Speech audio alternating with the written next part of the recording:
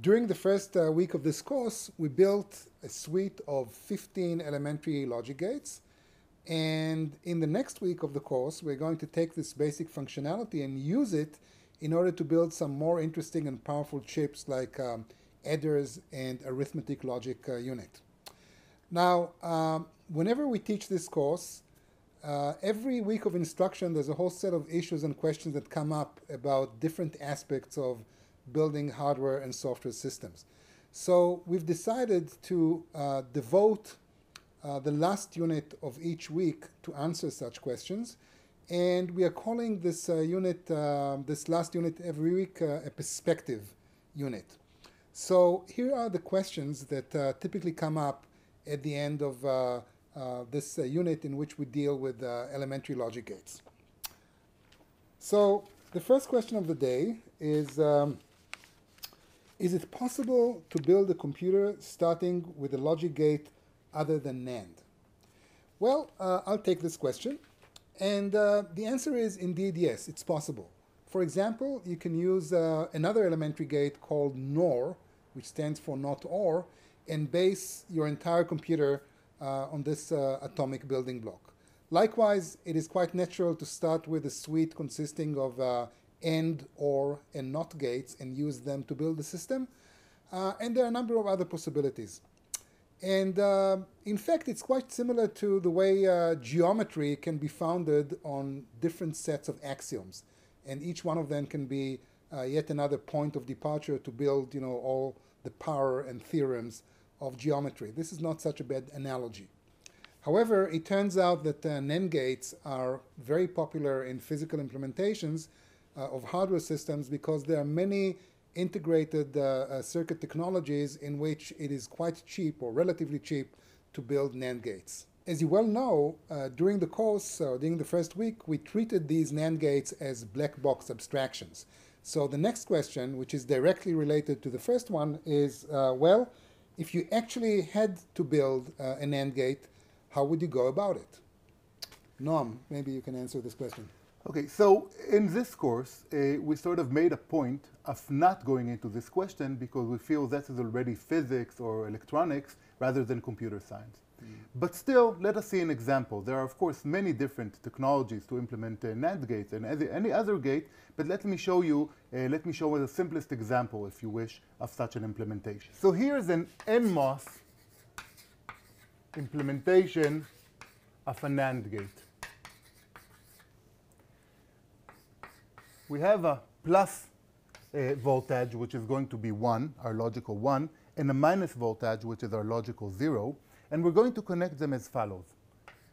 A little resistor here, which is a wick connection, and then two nice transistors, NMOS transistors, which we connect this way. This is going to be our A input, and this is going to be our B input, and this is going to be our output. So these are the two transistors that we have.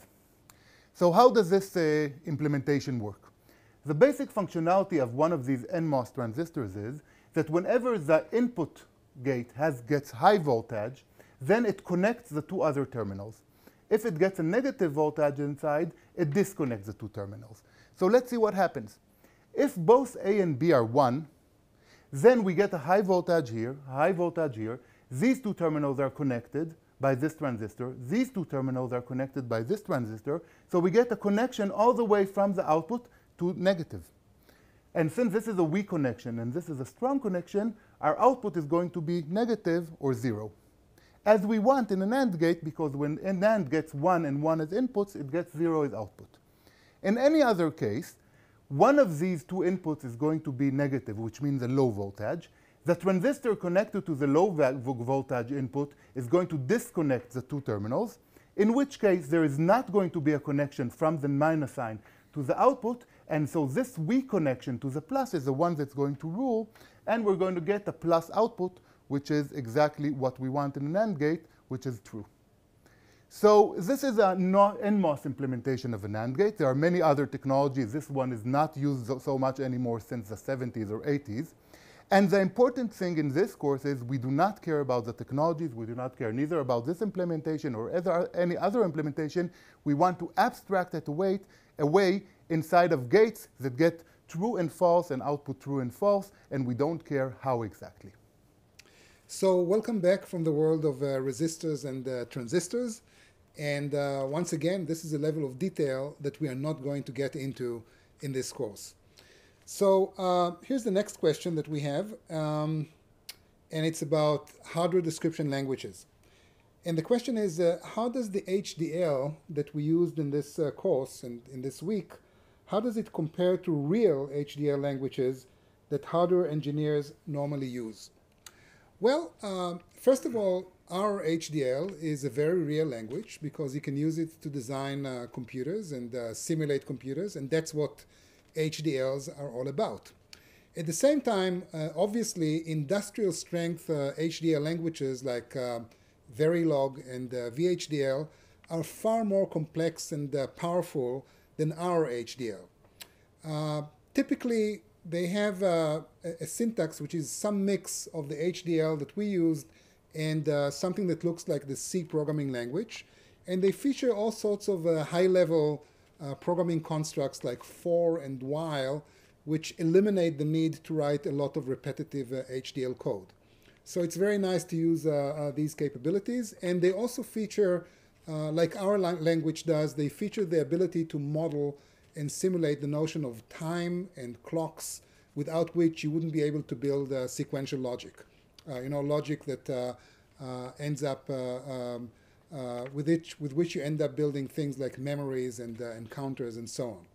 So these languages are very nice, and at the same time, they are quite complicated, and it would take you at least a month or so to master these languages in order to begin writing some code for this course. So as an alternative, Noam and I decided to design a very simple dialect or a very simple version of HDL and offer it to you. It has all the capabilities that we need in order to build the computer that we build in this course, and you can learn it in 1 hour.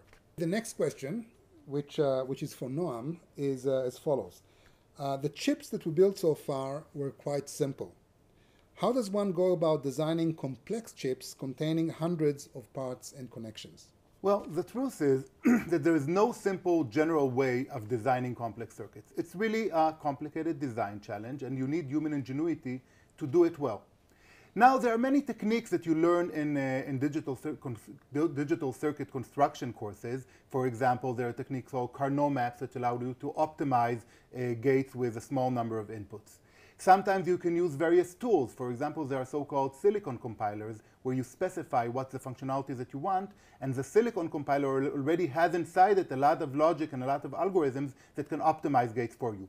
But again, it is not perfect algorithms. These are all heuristics because the general problem, the so-called NP-complete, you cannot find a computer program that does it perfectly. The real answer is that after all these tools and all these techniques and so on, at the end of the day, you use the usual tools of computer science, modularity and abstraction. You break a complex problem into simpler parts, and the simpler parts are simpler to optimize and to construct. And at the end of the day, after you use all your tools, after you use all your techniques, you go back and use this modularity idea. So these were the questions that we chose to focus on in this first perspective unit of week 1. As you can see, this particular format of the perspective unit is open-ended. There are numerous questions that can come up. Once again, we don't want to deal with the level of transistors and resistors. This is something that belongs to electrical engineering. We want to focus on computer science. And when it comes to hardware technologies and so on, there are many questions that Noam and I cannot answer either. So we welcome any questions that can come up. You can post these questions on the course Q&A forum. And if there are other students who have some knowledge about these areas, you are perfectly welcome to go to the Q&A forum of the website of this course and answer these questions on your own.